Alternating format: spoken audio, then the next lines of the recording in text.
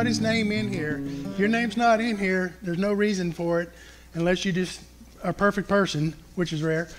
And if you do, Pastor Woody will be glad to send out one of these decals to anybody who's needing one, or puts their name in here. And you can get the address on the internet or on the Facebook page. And gentlemen, if you remove your hat.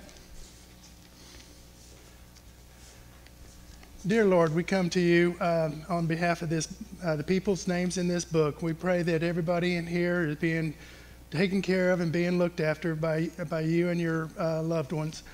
And I pray that everything in the community is going well, that pray that Woody's message hits the spot for everybody in this congregation as well as everywhere else.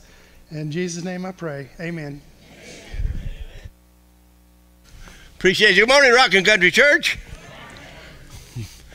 Got a short message for you today. Ha ha ha ha ha.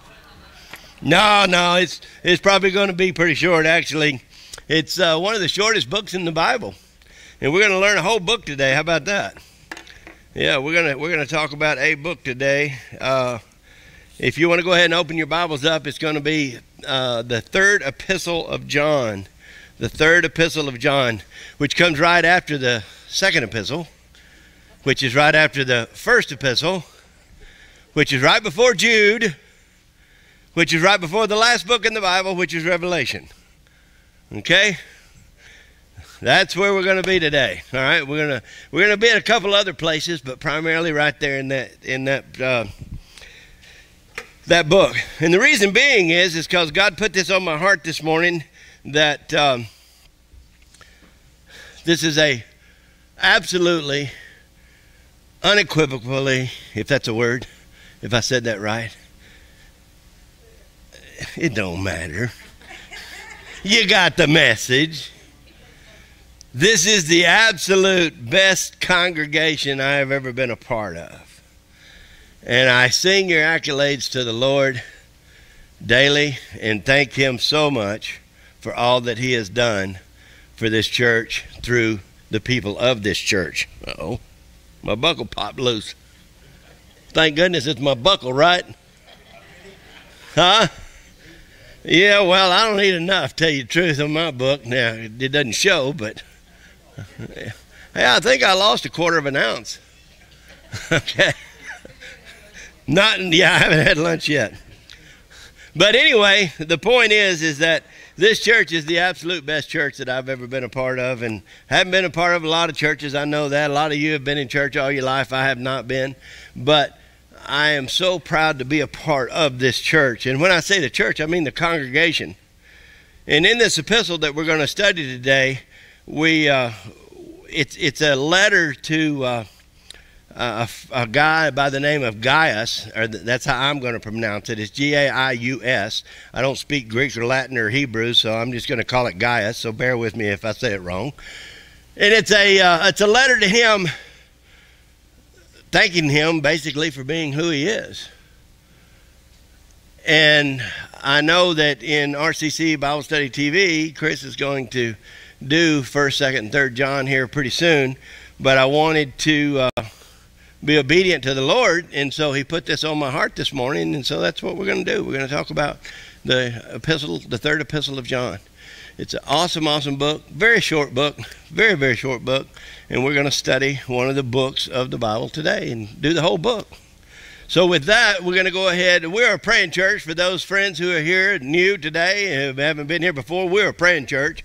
We have seen miracles happen through prayer. We believe 100% in prayer. Prayer is simply talking to God and asking with God and communing with God. And so we do a lot of that here. So if you're not used to being praying and being prayed for and praying, well, stick around. You'll get used to it. And you'll find out that it's a great thing. It's a great thing because God answers prayers.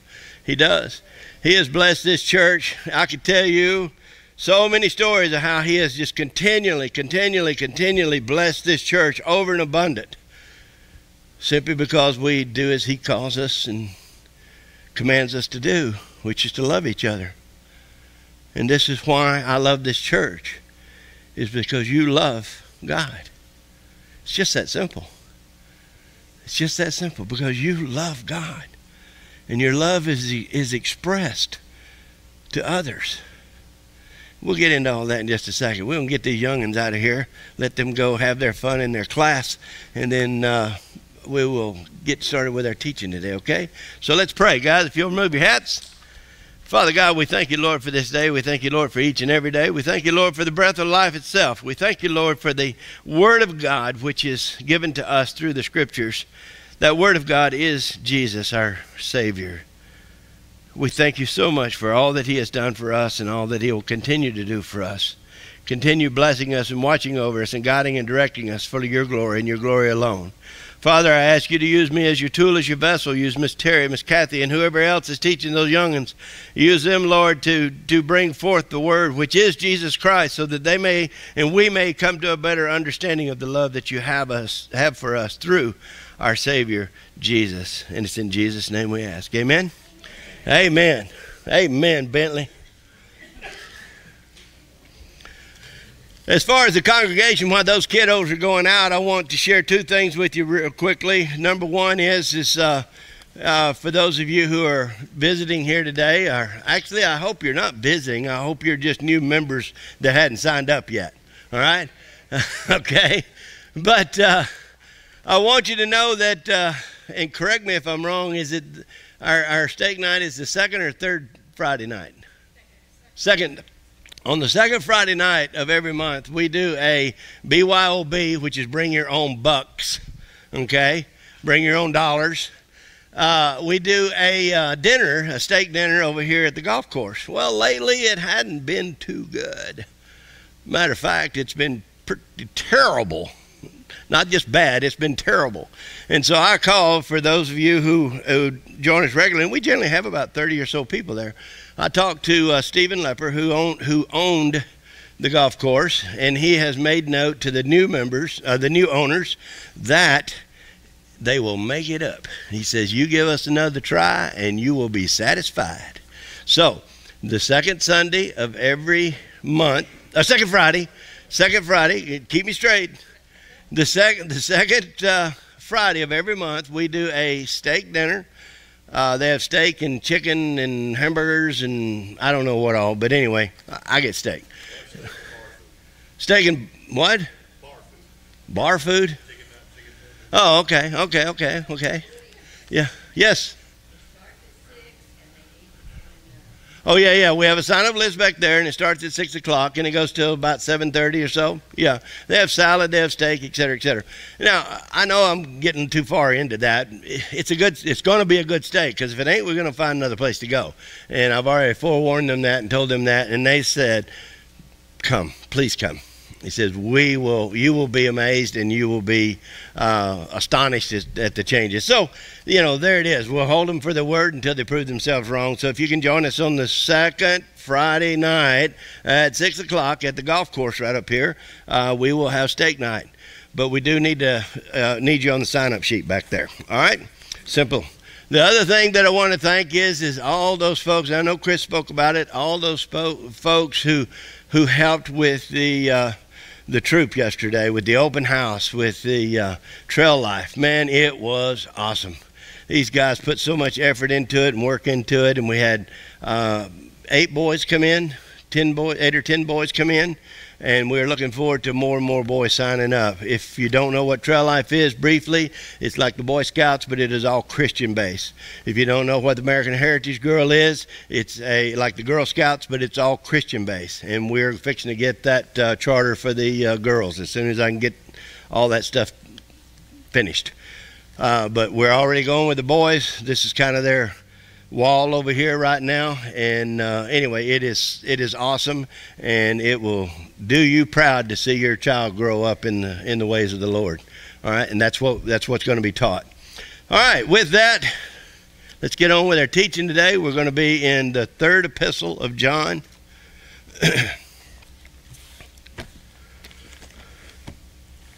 I hope everybody's found it by now.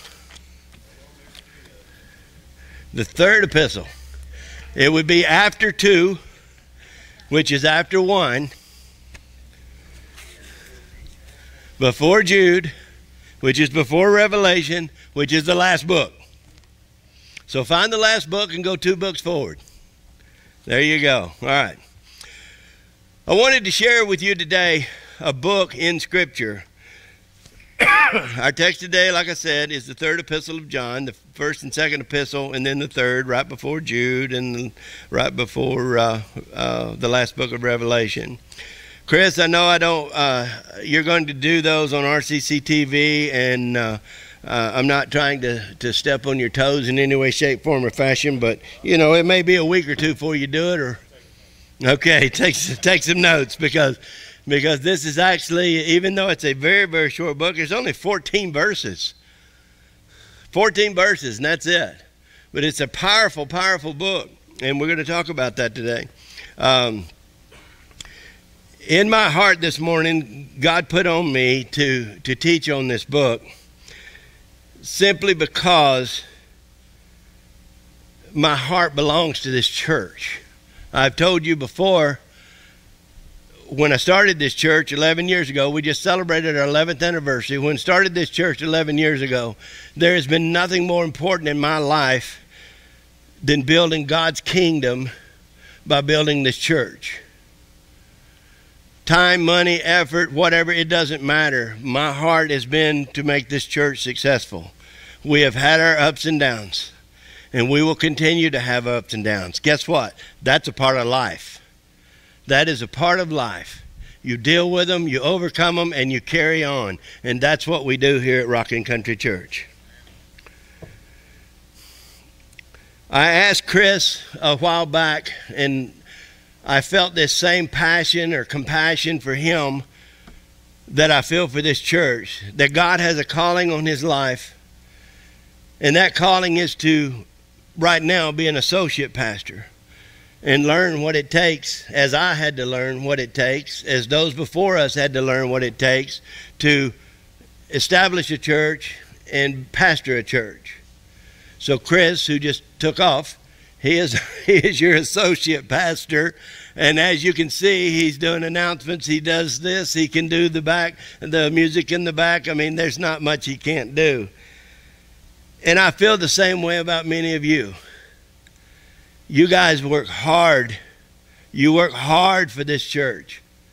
You work hard for God. And I'm so appreciative of it. And this letter is to Gaius, is the same letter in the same sense that I feel for you, is that I want you to know how much I appreciate all that you do. This is accolades to you. Giving glory to God, though. Because only God can empower you to do what he's called you to do, whatever that happens to be. So we always give glory to God. The calling on Rockin Country Church is to build God's kingdom. That's the reason that we're all here. We're all here for God. We're not here for ourselves. We're not here for others to see, oh boy, that's such a awesome church. Look at the parking lot. It's all full of cars and must be a lot of people there. They must really serve good food there or have really good music or whatever. No, it's because we come here as fellow believers to worship God, the God that we believe in. John writes this epistle to a particular person. There's only one other epistle in the New Testament that is written to a singular person, and that's Philemon, written by Paul. This gospel here, or this epistle here, was written to a particular man. John is writing to this particular man to tell that particular man how awesome he is and how much John and God appreciate all of his efforts.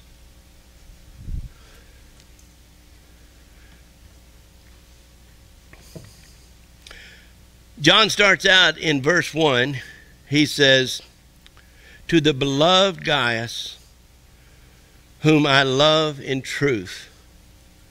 Whom I love in truth. John is stating that because of the common truths of our faith, the love of Christ abounds through their relationship with one another. as do we here at Rockin Country Church.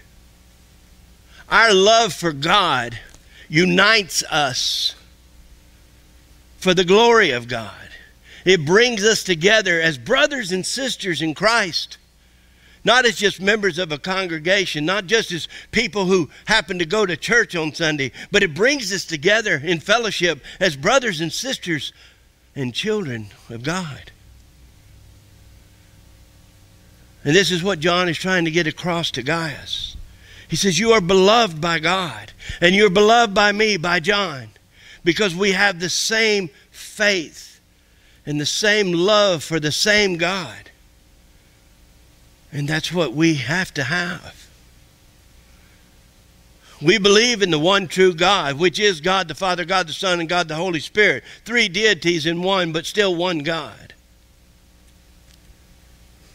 In verse 2, John says, beloved, I pray that you might prosper in all things and be in health, just as your soul prospers. Now, he kind of prays this backwards, if you will, because the way God would actually put it is, he says, I pray that your soul will prosper, that your very soul will prosper in the love of Christ, in the love of God, and the love of the Holy Spirit, so that you may prosper in the work God has called you to complete. You see, we first have to have the power of the Holy Spirit living in us in order to do God's work. You do not have the Holy Spirit unless you have Christ. Scripture teaches us that. You do not have the power that God will empower you to do what He's called you to do unless you have the truth living in you. Jesus says, I am the way, the truth, and the life. John 14:6. In verses 3 and 4,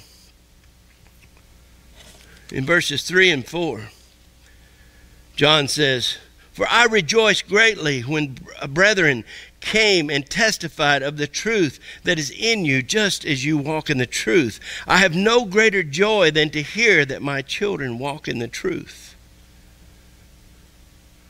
I hear, and I hope to hear from you visitors. I'm not going to call you visitors. I'm going to call you new friends, okay? You're not visitors. You're new friends. Because you know what? We'll see you again. If we don't see you here, we'll see you somewhere else. And someday we'll see you in heaven. So we're going to call you new friends, all right?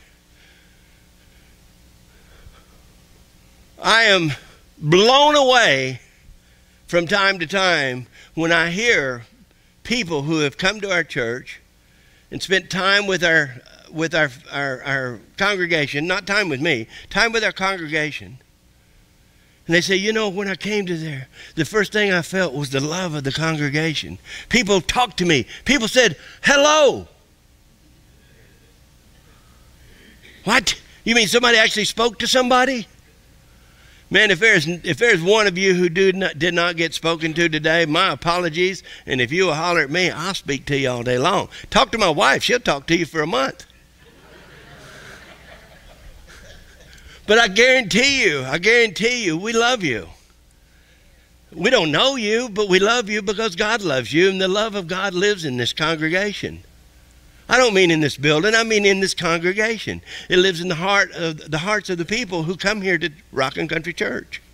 And this is what God has called us to do, to love your neighbor. Love God with all your heart, your mind, your soul, and your strength, right? Jesus' first command they left us with. Second command Jesus left us with was love your neighbor. Who's your neighbor? Your neighbor is anybody other than you. Love your neighbor as you would have Jesus love you. John 13:34. And that's what we practice here. Now, we don't do it perfectly. Chris gets mad at me sometimes. I never get mad at Chris. No, we just disagree sometimes, but we agree to disagree. My point is that there's love that lives in this church, and it's not our individual love. It's the love of Christ that lives in us. And I have people many times who will come to me and say, man, I just love being here. We had a young lady. She's not here today. She just joined our church last week, our congregation. And she says, she put on Facebook, she said, when I first came to the church, I could not understand and could not sense until I got there how much love was in that church for her. Because that's what we do. You don't come to this church to get judged. We're not the judge. Guess what? Every one of you are better than me. How can I judge you? Remember when Jesus tells us, says, why in the world are you trying to get the speck out of your brother's eye when you got a board in your own eye? Why in the world are we trying to judge somebody else whenever we got enough to work on? I always say this. I said, if you worked on your own problems, you'd have a full-time job. And you wouldn't have time to work on anybody else's problems. And we don't, but we love people. We love people. Why? Because God loves them. Because God loves them. I love to hear the accolades from brothers and sisters about the increasing walk in the love of God from other brothers and sisters. And I feel the joy, an immense joy. And I can point some of you out, and I won't call you by name, Kathy and Chris and Johnny and on and on. I won't call you out, but I know the progress that you have made in your Christian walk. And some people might say, and I could say, but I wouldn't say because I won't say, because it wouldn't be true. Oh, well, that's because of the preaching. No. It's because of God. It's because of God. It's because of God. It's because the Holy Spirit is alive and well in this church. And I have seen, and when I say church, I don't mean the building, I mean you. You are the church. But I see your walk increasing in the love of Christ because you're recognizing more and more and more the love that He has for you. And I see you growing in Christ, growing in His love, growing in His knowledge and His wisdom. Because you love Him. And because He loves you. And it brings my heart joy to see your victories. Because we don't claim any defeat here whatsoever. Satan is a punk with a capital P. And in Jesus' name, he is to flee according to the Scripture, according to the Word of God. So what do? We profess Christ, and Satan must flee. But the growth of the church, the growth of each and every one of you that I see on a regular basis just astounds me, and it brings my heart so much joy to know that I can be a part of it. And that's how I see myself. It's just being a part of it. Just as much as you're a part of my life, I'm a part of your life. Just as much as you inspire me, I hope I inspire you. Just as much as I lift you up and edify you, I hope you lift me up and edify me. Because that's what brothers and sisters do. We love each other. In verses 5 through 8, John writes to Gaius, and I write this to you, if you will. Beloved, that is a powerful, powerful word, beloved. It's not used just nonchalantly through Scripture.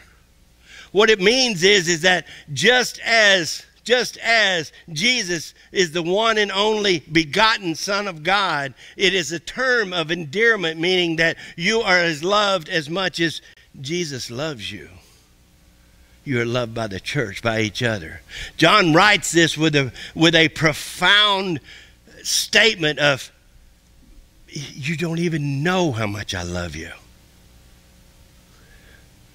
And that's how I feel about this church. And when I say church, please understand, I'm talking about the individuals. I'm not talking about the building. We keep changing the building. But you are who I'm talking about. And John writes to Gaius and he says, beloved, you do faithfully whatever you do for the brethren and for strangers. What you have borne, who have borne witness of your love before the church. If you send them forward on their journey in a manner worthy of God, you will do well. Because they went forth for His name's sake, taking nothing from the Gentiles, we therefore ought to receive such, that we may become fellow workers in the truth. Fellow workers in the truth. That's what we are. We're fellow workers in the truth. Jesus is the way, the truth, and the life. John 14:6, right?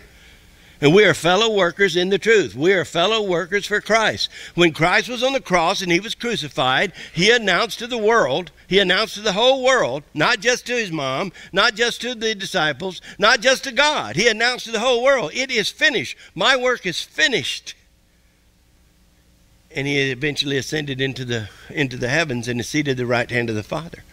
But whenever he first left, Matthew 28:19 through 22, he tells us the Great Commission to go out into all the nations, go out into all the people. Paraphrase, sharing the gospel, teaching, and making disciples. That's what we're commanded to do. We preach that all the time here because this is your ministry here on this earth. You're not here for you. You're here for God. You're here for his purpose. You're here to continue the work of Christ. And we all can't be evangelists, which go out in traveling all over the world. But as individuals and as the church, we can and do support those who do the works of God's gospel.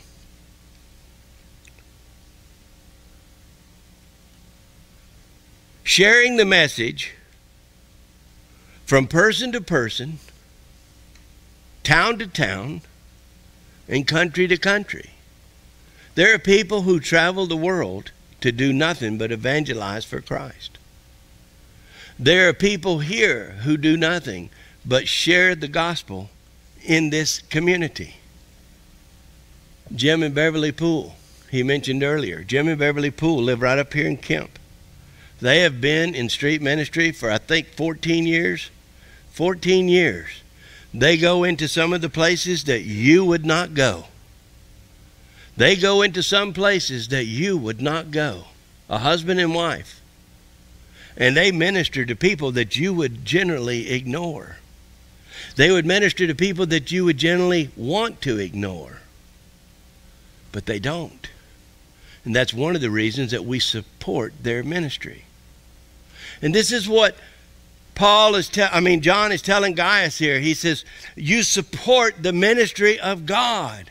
You support the ministry of the gospel. And now he's talking about how people come in from visitors, and we have visitors periodically, and we support them. We try to support their ministry. We have other ministries that we reach out to. We support a ministry in Mexico.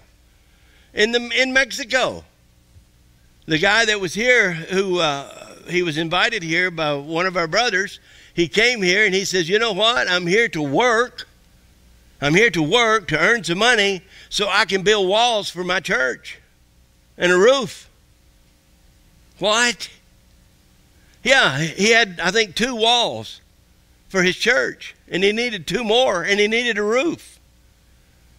And he goes into the jungles, if you will, of Mexico and preaches the gospel. Those are the type of ministries that we support. The guy didn't come up here begging for money.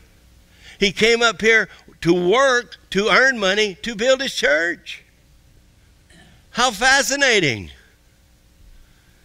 Those are the people that we want to reach out to. And this is what John is saying. He's saying those are the people who do not do it. When he says he doesn't take anything from the Gentiles. In other words, he goes out and he doesn't demand any money in return. He simply goes out and does what God tells him to do. And God supplies all of his needs according to his riches and glory, according to Philippians 4:19. God will supply all that you need according to the riches and glories in Christ Jesus. So we wonder sometimes, well, are we going to have enough money to do this? Are we going to have enough money to do that? Let me tell you, friend, and I can sit you down and tell you example after example after example after example, how this church, this building that you're sitting in right now was a blessing from God. It was a gift from God. And I'll be happy to share that with you. But on and on and on. God has supplied every need for this church at every time we have needed anything. Give you a real quick one. When we first started the church 11 years ago, we needed some children's furniture for the children's church. You know, the little bitty tables and the little bitty chairs that we don't fit in. I mean, the little tiny ones. That day, we prayed for furniture. We got together and we prayed for furniture for our children's church. A lady in Malakoff, somehow, some way, was directed by God to call us up and said, hey, that day, that very night, she called me up and she says, hey, I have a daycare over here in Malakoff, and I have some extra children's furniture. Could y'all use some? I said, what? I said, yes, we prayed for that today. She says, well, I'm going to set it outside my front door here at the daycare. Come by and pick it up. She didn't say come by and drop me for $100. She said come by and pick it up. You know, we still have that furniture. We still have that furniture. Now, that's just a small example, but I'm telling you, friend, Philippians 4:19, where it says, and God will supply your needs, all of your needs, according to the riches and glories in Christ Jesus. Now, see, there's an in Christ Jesus there. It doesn't mean because you want them, okay? It means those who are in Christ Jesus for the purpose of Jesus' ministry, which is to build the kingdom. God will supply all you need. And God has supplied this church over and over and over and over and over and over and over again. When we needed a new septic system, we had the money. When we needed, get this now, if some of you know air conditioning, when we needed 5 air conditioning units, 5 air conditioning units, for those of you who really know about it, 5-ton air conditioning units. Well, actually, there's 4 and then 1 3.5, which ain't cheap. God supplied. He has blessed this church over and over and over and again. And what he will do for one, he will do for another.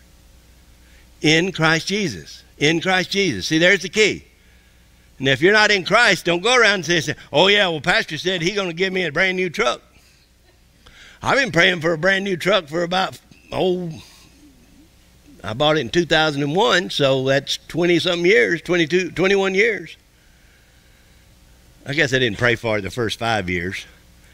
My point being is that God will supply all you need, not all you want. When I needed a new motor, he supplied a new motor for my truck.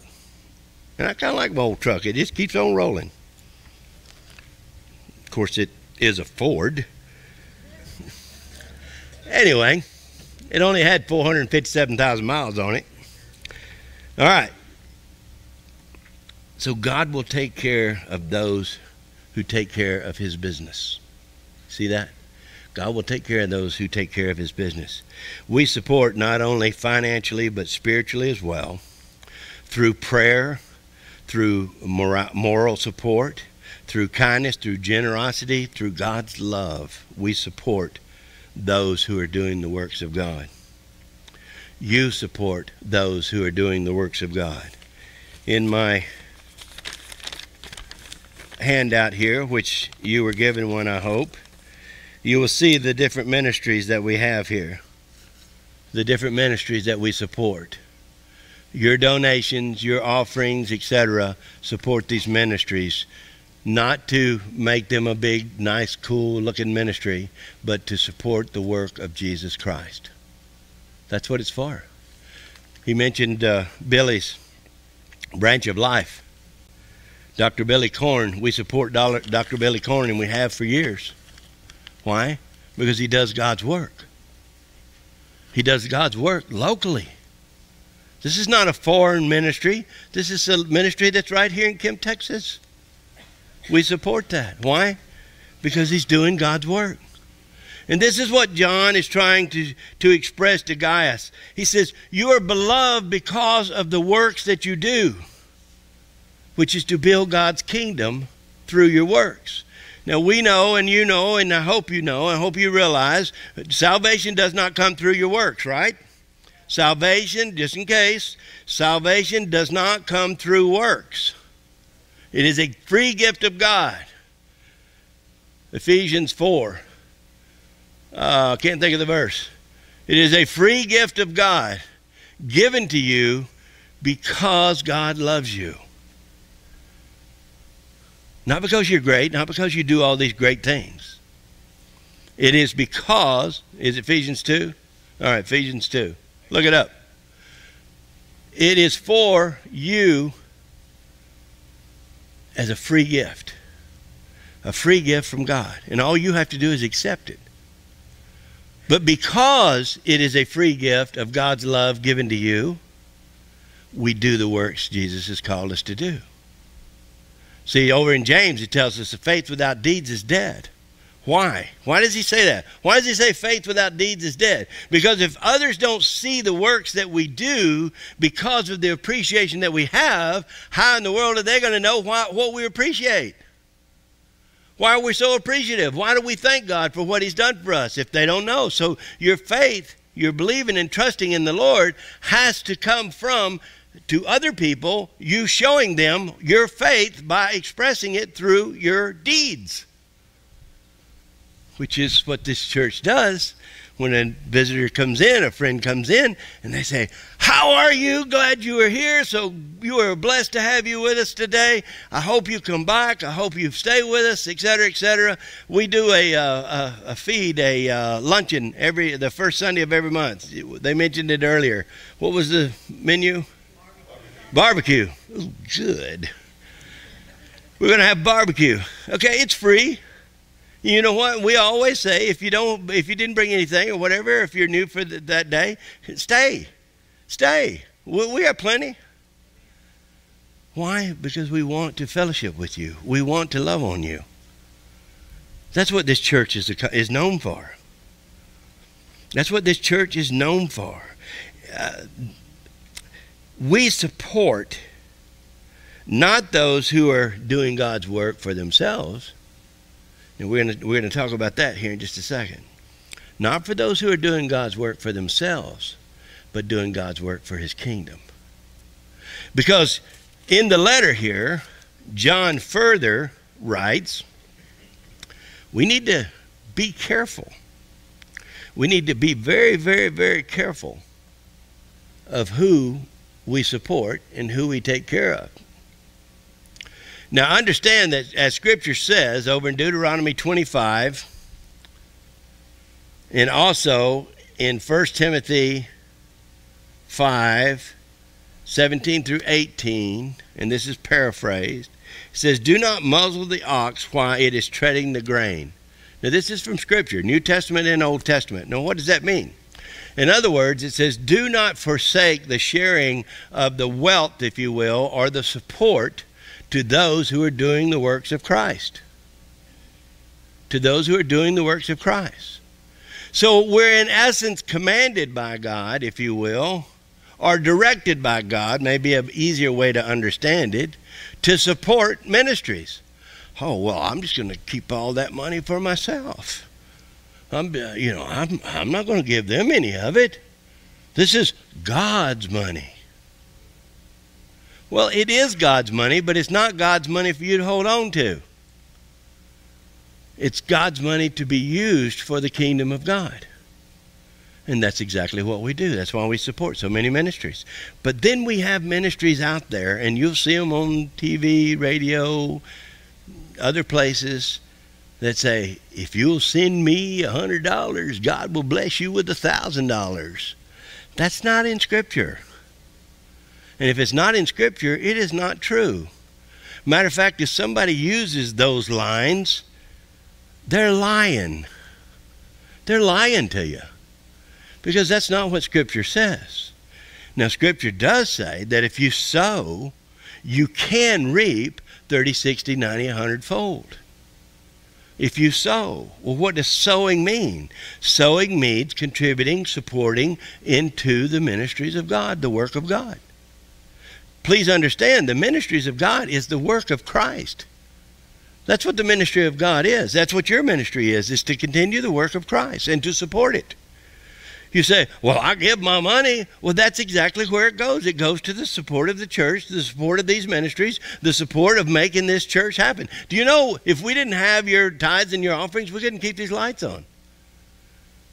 If you turn out all these lights, guess what? It's pretty dark in here. Matter of fact, it's pitch black. So see, we need the lights on, else I can't read, right?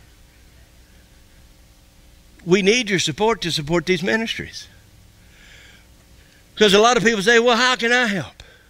Well, our trail life here was a very good example. We've got 7 adults, 8 adults, something like that contribute to it regularly in their efforts. And it's growing and growing and growing, and it's changing the lives of those 10 kids. We actually have 11 kids, okay? We have 10 that are about this tall. Then we have one that is about this tall.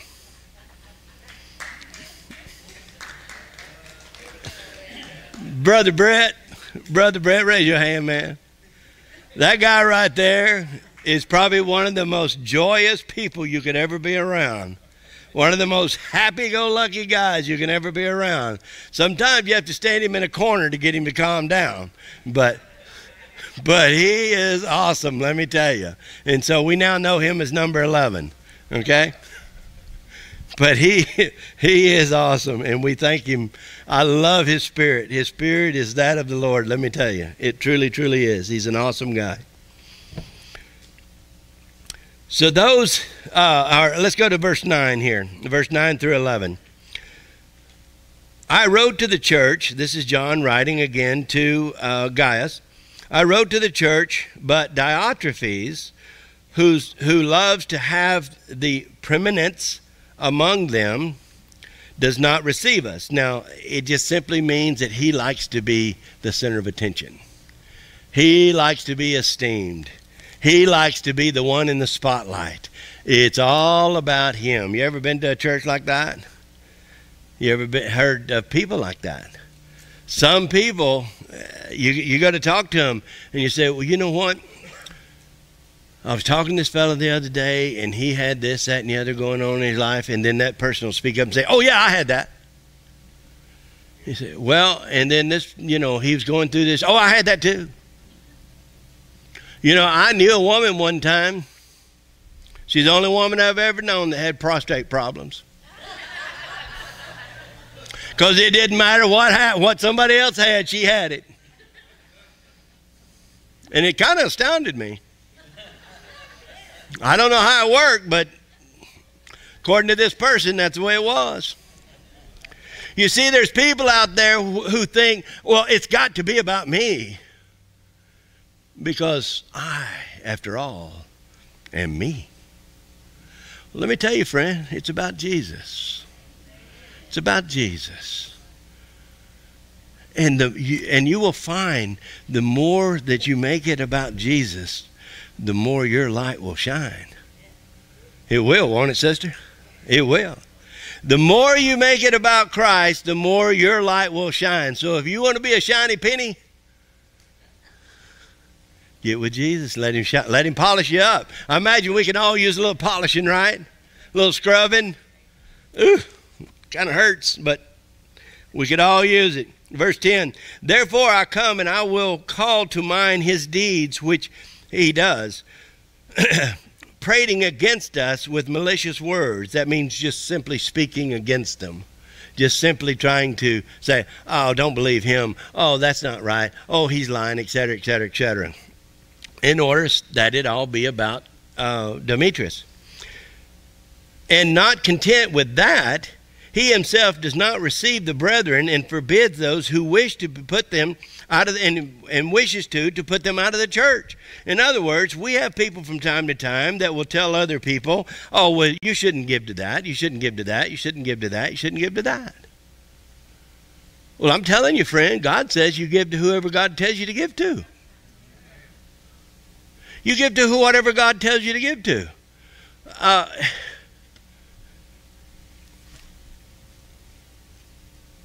God tells us in Scripture, and we're going to go there, 2 Corinthians 9.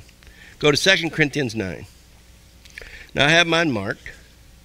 So if you go to 2 Corinthians 9, I want to share with you what God says about who and what and where and why and how you should give. Now, remember, God speaks to our hearts because God lives in our hearts. So if you're ever wondering, well, how much should I give? Some people ask me, well, you know, this is how much I make a year. Should I give off of the gross or should I give off of the net? My reply to be, do you want the abundance of blessings or do you want the net of blessings? I mean, that's something that you need to decide. Well, should I give to this church or should I give to that church? That's something you need to decide. Should I give a tenth? Well, the Bible says you got to give a tenth. Remember, we're not under the Old Testament. We're under grace. And the scripture I'm going to share with you here in just a second explains this very profusely. A tenth is a rule of thumb. It is a command for the Jews. It is a command for the Jews. But for the Gentiles, which are us, it is not a command. If you want to give 10%, give 10%. If you want to give 12, give 12. If you want to give 3, give 3. Whatever. You do not have to give. God's not going to say to you, you know, 4 years ago, on December the 12th, which was a Sunday, you gave 8%. Shame on you. God's not going to say that. Scripture tells us plainly what we're to give. Look here at verse 6. This is Paul writing to the church of Corinth, of course. It says, but I say to you, he who sows sparingly will reap sparingly. That's a pretty good rule of thumb there, right? That's something to kind of consider. And then consider this. And he who sows bountifully will also reap bountifully. Don't get confused, and others will use this scripture to confuse you. Yes, you see, right here in scripture it says that if you send me $1,000, God will give you more than $1,000. Why? Because you can't outgive God. That is not what this scripture is saying. It is simply saying, if you sow a little, guess what? You're probably going to reap a little. And this can be many things other than money. It can be your time, your effort, your spirit, your prayer, on and on and on and on. If you sow bountifully, you will reap bountifully. Remember I told you earlier where it says, if you want to be number one, God will shine on you and let his glory shine through you, and so you will be a brand new penny. Not $1 million, but you'll certainly be a shiny little penny, especially in God's eyes. But I say to you, he who sows sparingly will also reap sparingly, and he who sows bountifully will also reap bountifully. So let each one, underline this, highlight this, let each one give as he purposes in his heart. As he purposes in his heart. Not grudgingly, nor of necessity, for God loves a cheerful giver. Don't think that people will try to put this on you, well, you have to give more. I was in a church one time. I couldn't believe this. It really shocked me. But I was in a church. And I'm not trying to put down any denominations, but in an old-timey church, I'm going to say. And they had on the wall back here like a TV monitor, kind of like I have the clock up there. And it says they would take up the tithes and the offerings, then they would take it to the back and they would count it. And it said on there how much they took up. Hypothetical figures. $500. The pastor, I was sitting in this church. The pastor said, folks, we only took up $500 today. I know your pockets are deeper than that. We're going to pass that plate around again, and you need to give some more. Yeah, in church. And guess what they did? They passed the plate. And it came back, because they took it back in the back and they totaled it up. Hypothetical. And it came up $300 more. And the pastor said, folks, look at that sign back there. We only took up $800 today. You guys better dig in your pockets, get some more. That ain't enough. And we're going to pass the plate again. And they passed the plate the third time. And I thought, are you serious? Now, I wasn't a big churchgoer, okay? But I thought, you know what? All I got is $5, $10. I don't know what I had. But I put it in the plate. All right? And they sent it around again, expecting me to dig it. I didn't have anything else. I did not have anything else. I felt guilty for not having anything else. And then when they sent it around the third time, I left. Why did I leave? I left because of my guilt. The guilt that they put on me for not having enough to give to them. I didn't have enough for me, much less for them. And so I got up and left. I wanted to be in church, but I can't pay my way in because I don't have enough. I don't have enough. I will never have enough to pay my way in. God paid it in full, brother. He did. So I don't have to pay my way or attempt to pay my way in. Because God says, I left that church with a guilt feeling, a guilty conscience because I was broke and didn't have any money. And God says, so let each one give as he purposes in his heart. In other words, as God puts on your heart to give, that's what you're to give. There's not a 10% rule. You don't have to give 3%, 1%, 10%, 20%, 50%. You know what? You want to outgive God? Because it says, Scripture says, you cannot outgive God. Malachi, is it Malachi? It's not Malachi. Micah 3, the last book of the Old Testament, chapter 3, verses 8 through 10. Whatever that book is. Malachi, thank you very much. I knew one of my guys would pop up and give it to me. I can't always bring up everything into remembrance, all right? I got my memory's about that long. But anyway, sorry, I forgot what I was going to talk about. Oh, outgiving God. You think you can outgive God? God says, and that's the only place in the Bible. Let me tell you, the only place in the Bible, he says, test me. Don't test God anywhere else. Don't test God in anything else. But you can test him in your giving. And I'm not trying to tell you this so that you will give more, all right? You give as God purposes on your heart.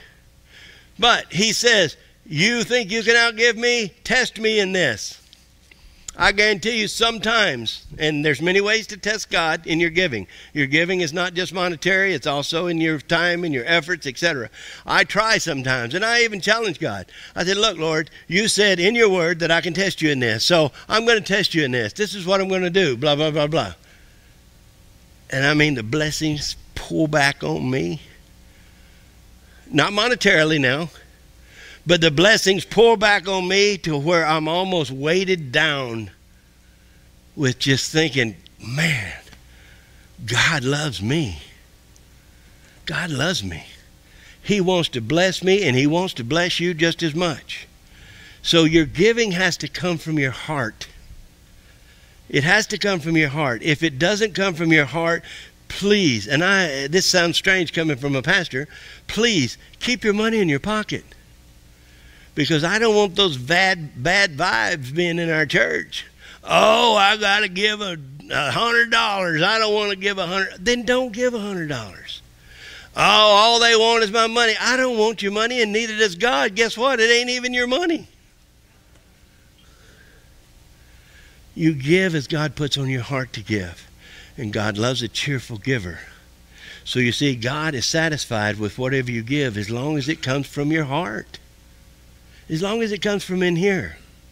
If it comes from feeling guilty, then you got a bad pastor.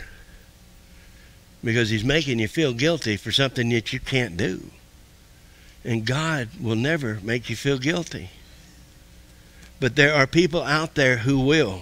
Back over to John 3. Give as the Lord purposes you to give. I see in this congregation every week I see in the hearts, in the souls, in the faces of this congregation the love that lives in them, and that love is Christ. I've heard so many times from so many people that have been here that they felt as though this is where they belong, because they're accepted as they are, not judged, just loved. In verse 11 it says, "Beloved, do not imitate what is evil, but what is good. He who does good is of God, but he who does evil has not seen God." He who does evil has not seen God. Now, what is evil? Evil is anything that doesn't line up with the will, the word, or doesn't glorify God. That's what Scripture says. It must line up with God's will, it must line up with God's word, and it must glorify Him. That's why this church glorifies God and not each other. I mean, we have people here who work their fingers to the bone, and they got bony fingers for it. But they work hard, not for their own accolades, not for their own pats on the back, but because they love God and they know God loves them. That's why we do it. That's why we're here. John concludes his message. He concludes his message. Verse 12. Demetrius is a good testimony for all, and from the truth itself. And we also bear witness, and you know that our testimony is true. Demetrius was like-minded with the works of God, with the works of John, who was an apostle appointed by Jesus Christ, directed and guided by Jesus Christ. Demetrius was a man who was devoted to serving God by serving mankind. That's what we're called to be. He was just like Gaius, just like John, just like all the other apostles, just like Paul, just like Christ. Scripture tells us that we're to grow each and every day more and more to be as He is. So each and every day we're to grow in our spiritual walk as well as our physical walk into the likeness of Christ. To be more and more and more like Him. Not that God will love us any less if we don't accomplish it, because guess what? None of us, anybody in here just like Jesus? I think we missed the mark quite a bit. Matter of fact, Paul tells us over in chapter 3, he says, of Romans, he says, there's no one righteous, no, not one. Not one. But each and every day, with the righteousness of Christ living in us, we grow more and more and more to be as He is, as Jesus is. And this is what Demetrius was. Demetrius was on fire for God. He was sold out for God. He was a child of the Most High God. Then John completes his letter to Gaius, and he says in verse 13, I had many things to write, but I do not wish to write them to you in pen and ink. But I hope to see you shortly. We shall speak face to face. Peace to you. Our friends greet you. Greet the friends by name. Now, I could sit here, and I could probably go down the line. I could say Laurie and Chris, Bubba, and just on and on and on and on. But I know y'all want to go eat, so I won't go name by name. And some of you I don't know yet, especially those new friends. But I see you face to face. And so instead of writing you a letter or a note, I want to tell you, congregation, face to face, and I'm speaking to each and every one of you here, I love you. I'm not ashamed to admit it. Al, you know I love you, brother. Dave, you know I love you. Billy, you know I love you. Okay? I love you as Christ loves you. You ladies, I don't love you like my wife. I love you like a sister in Christ. Okay? Each and every one of you.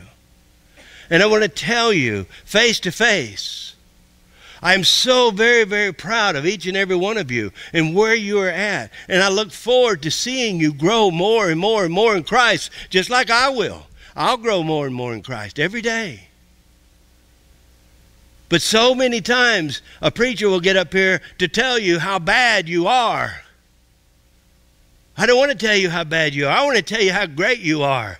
And in the eyes of God, He loves you to so much that He died for you.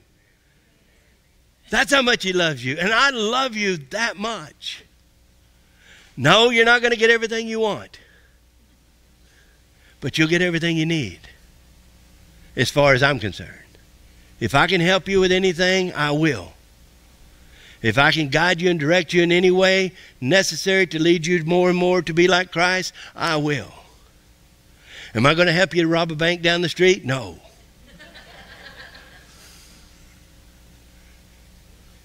But Christ loves you so much He died for you. He sent His one and only beloved Son, that whomsoever believeth in Him shall not perish, but receive eternal life. Yes, I don't deserve it, but because He loves me, I get it.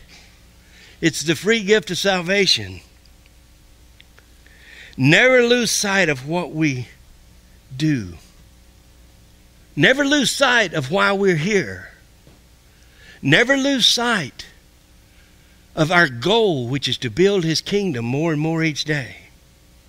Why do we do it? Because we appreciate what He has already done. We appreciate what He has already done. May God always be glorified with your life. In Jesus' name. Amen? Amen. Let's pray. Heavenly Father, Lord, I give you all praise and glory and honor. Father, I lift you up on high. I know I don't do it right all the time. I know I mess up from time to time, but you're such a loving Father. You forgive no matter how bad I am. You still forgive me. Why? Because you love me. Not because of my love for you, but because you love me. And because you love me, I want to express my love for you. Father, if you will guide me to do anything and everything and whatever you need, whatever you want, whatever your heart's desire is, that I will do. And I know the will of God. In the Gospel of John, chapter 6, verse 40. I believe it's chapter 6, verse 40. The will of God is that all who look unto the face of Christ shall believe in Him and receive eternal life.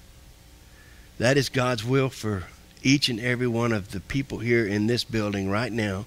And actually, it is God's will for everyone in the entire world, that they would receive Jesus Christ as Lord and Savior, and therefore receive the free gift of God, which is eternal salvation, to spend eternity with God someday. I pray that is you. I pray you are a child of God. If you, congregation, and those who are watching throughout the world, if you have not received Jesus Christ as Lord and Savior, Jesus makes it very simple. All you do is simply mean in your heart. You call on Christ and invite Him into your life, invite Him into your heart, invite Him into your soul and your spirit.